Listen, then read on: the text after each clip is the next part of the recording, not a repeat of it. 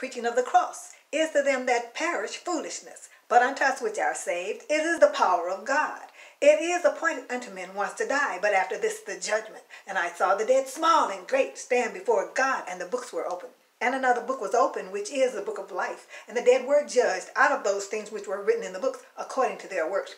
And the sea gave up the dead which were in it, and death and hell delivered up the dead which were in them. They were judged, every man according to their works. And death and hell were cast into the lake of fire. This is the second death. And whosoever was not found written in the book of life was cast into the lake of fire. Beloved of God, I present to you the gospel of the Lord Jesus. St. John 3:16. For God so loved the world that he gave his only begotten Son, that whosoever believeth in him should not perish, but have everlasting life. That if thou shalt confess with thy mouth the Lord Jesus, and believe in thine heart that God has raised him from the dead, thou shalt be saved.